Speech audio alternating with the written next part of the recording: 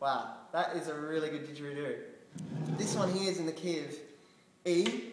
It's a beautiful sound, just lights up when you put your lips inside it. The mouthpiece, for me, is perfect size. It's got it's quite narrow still, but it's quite thin around the edge, so it fits really good in your mouth. This didgeridoo can get 3 toots, but I'm going to try and do the 4th one. Let's just see if I can do it. I know it's there, I've done it before. Let's see if I can do it again.